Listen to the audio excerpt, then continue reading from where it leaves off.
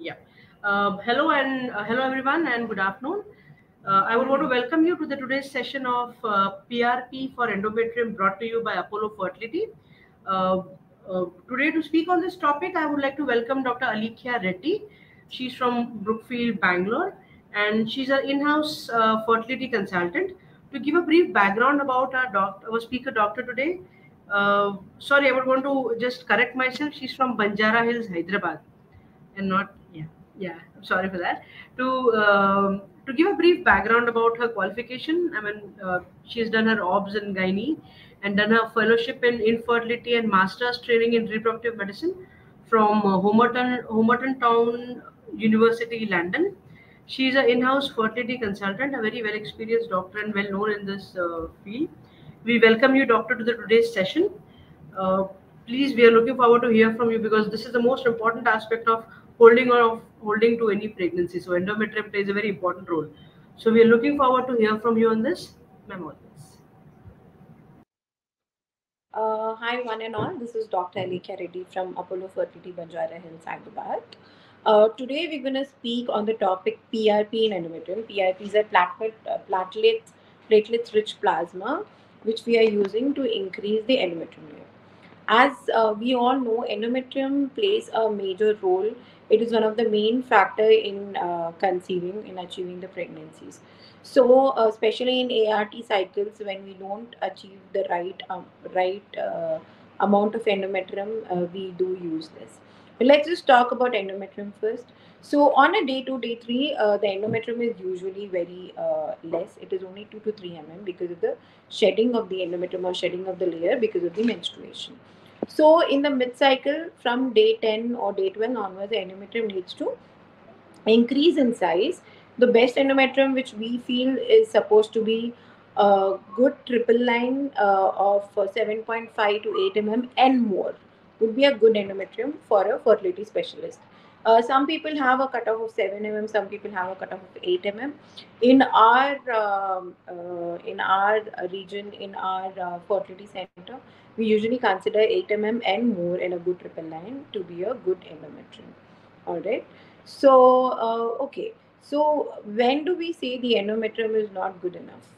Either if the triple line is not seen, if it's echogenic, that is, the haziness is present, or if the layer is less than 7 mm, then we consider it not to be good, and we need to get the achievable measurement by whatever medicines. So before PRP, what are the medication we usually use to achieve the endometrium? So most common medication which we use is the estrogen. The most common estradiol, which mainly comes in commercial name as Progenova, a 2 mg tablet, which we give in various dosages starting from at least twice a day or thrice a day. Uh, and we do add the adjuvants, for example, like aspirin, or we can add vitamin E, we can add adjutus. All these do help us and increase the endometrium. There are also a few certain drugs like sildenafil tablets, which can be kept vaginally to improve the endometrium. And there is something known as GCSF, that is a granulocyte colony stimulation factor. It comes in the injection form, which can be given subcutaneously, and some people do use it intrauterine also to improve the endometrium layer.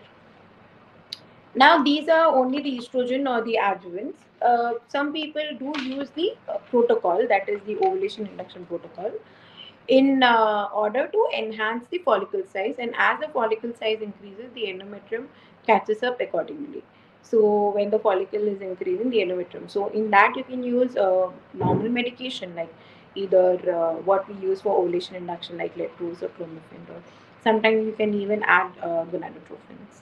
All these, if any of these doesn't work and none of the medication worked, and we really have to prepare the endometrium for an embryo transfer, especially frozen embryo transfer, because in IVF cycle, because of various injections, we usually get a good endometrium, but even if we didn't get it that time, then the role of PRP plays a major role.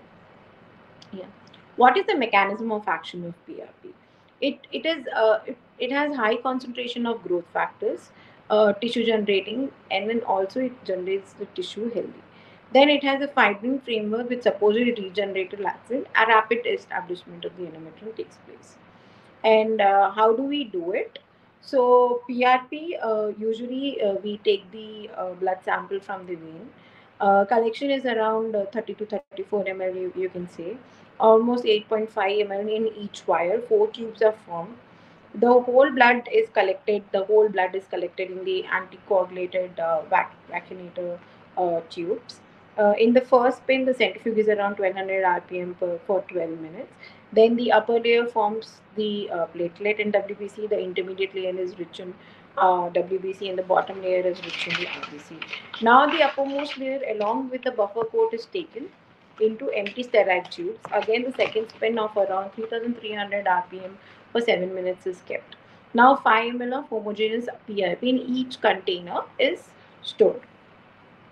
How does it help? It helps in platelet activation, which triggers the release of growth factor, which in turn increases the release of thrombin, collagen, or calcium chloride, which in turn helps in increasing the endometrium layer. Now, this is the mechanism how you can achieve the PRP. Now, how do you induce it in or inseminate it in a human body? Basically, we call the patient on a day to day three. Now, depending if you want to do just a natural cycle or you want to do estrogen induced cycle.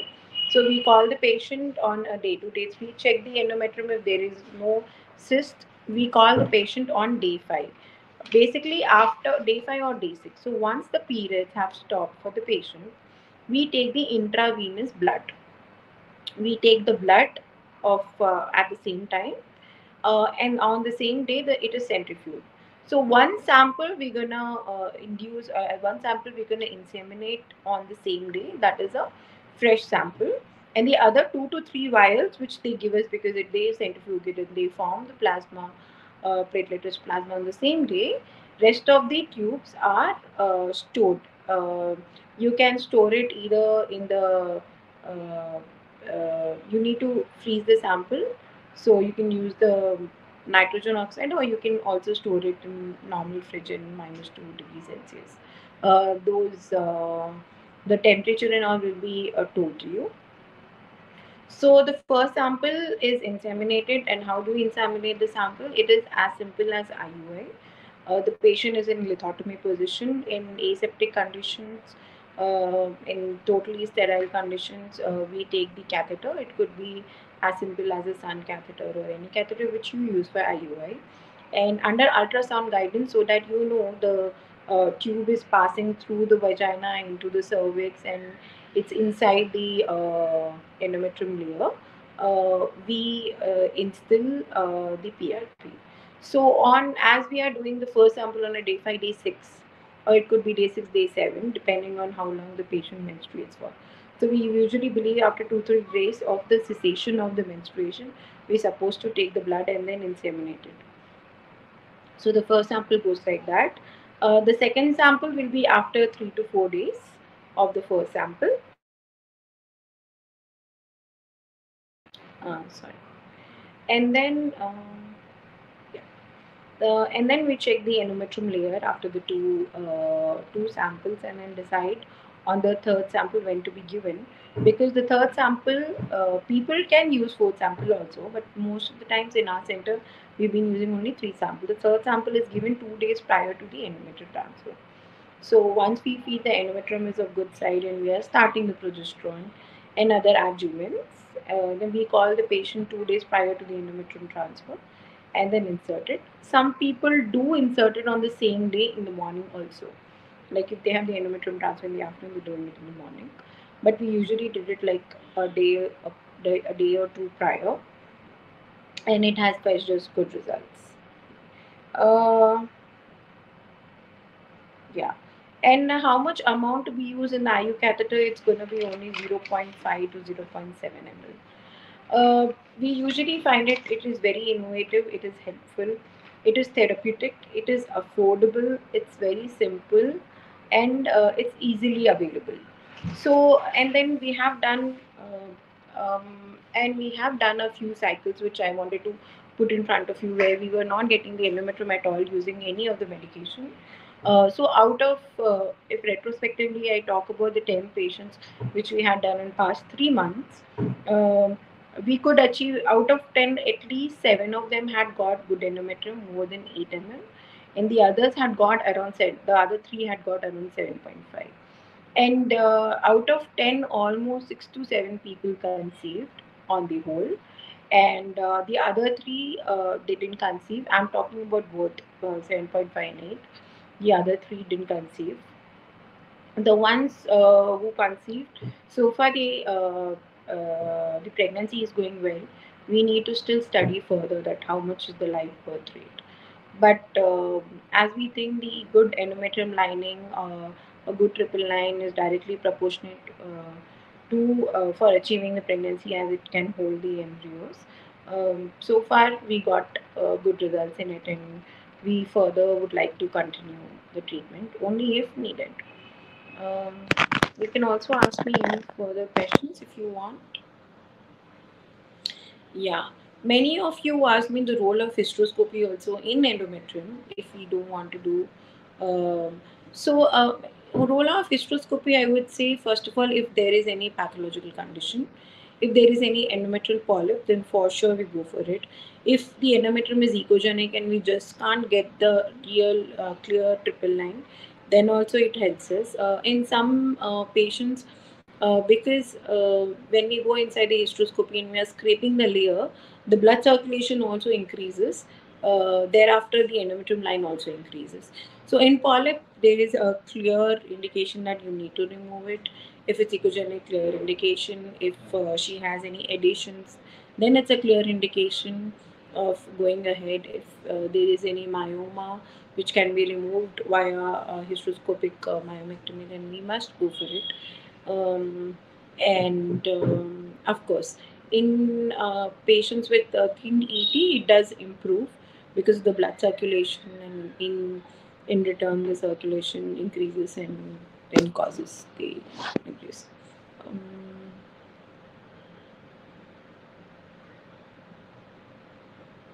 Diet doesn't really play a major role in thickening of the endometrium. Uh, we would basically say just a healthy diet, more of greens, less of oily food, less of fatty food, which balances the hormones. So, in turn, the estrogen and progesterone level are in control. That can help you in developing the endometrium. But majorly, there is no particular diet to increase the endometrium. And then a few of you had asked me if we can use this method for even IUI. So now again, that is very subjective because of the expenses. Because IUI is it is less expensive than PRP itself. Because right now, not every center can create its own platelet rich plasma. They usually hire people from outside. They outsource the PRP, so it becomes a little expensive. So in case of IUI, we must try with our regular injections, and even GCSF you can try it subcutaneous or intrauterine, and still if you are unable to achieve it, then you might undergo PRP. Uh, do we need to take Right. So, do we need to take rest during PRP? No, not at all. It's the same day. It's just a 10-minute procedure. Maybe on the first day when they are collecting the blood and they're going to form the PRP, it takes a while. You need to stay a little longer in the clinic. Otherwise, yeah, it's a very small duration. You come, we inseminate it, we do the scan, so in like 10-15 minutes you are done. And then you only after PRP we ask the patient to take rest, as immobilization can help for the materials to stay within for a longer time. So that's it, you don't need any rest. You're gonna do your routine work, you can get back to work and you can do your routine stuff. There is no restrictions on that. And another question is, can we use PRP while conceiving naturally? Why not? You can, but then again, it is the cost factor. But then if you think that naturally, if you're ovulating and your endometrium is not coming, then you can try. Not a problem, not a problem at all. And someone was asking with IVF, if you have thin ET or most of the time, then what do you do? So in IVF, the advantage is anyways we are retrieving the oocytes and we're forming the embryos outside, and we're gonna freeze the embryos. So we do have time. We can try the endometrium development with the estrogen or with other certain medication, as I've mentioned before, with the adjuvants or with the ovulation induction protocol. And if you still don't find it, if you still don't get the required endometrium, then we can go for PRP and then plan the embryo transfer. So in IVF, it really works out very well. In the same cycle, yes, PRP is done in the same cycle. Yeah, so it was a short topic. We don't have much to say about it, but then I really wanted to put forward the studies which have been done abroad also, which do encourage PRP. And now that we have person experience and we've been doing in our own clinic and center, I think it's really useful. We must try. And there are a few pharmaceutical companies who are encouraging, who are getting us the sample prepared also. So if you think the in-house PRP is not working for you, you can always outsource it, get the best of it, because it's helping the patients. And because if you don't get a good endometrium is like a soil for the plant. As you need this, the soil is so important for the roots to be strong and the plant to grow. Same way, endometrium is one of the major factor for pregnancy. So why not invest on this, because it's totally worth it. Okay. And if you have any other queries further, you can ask us in the questions section below. We'll definitely get back to you. Thank you.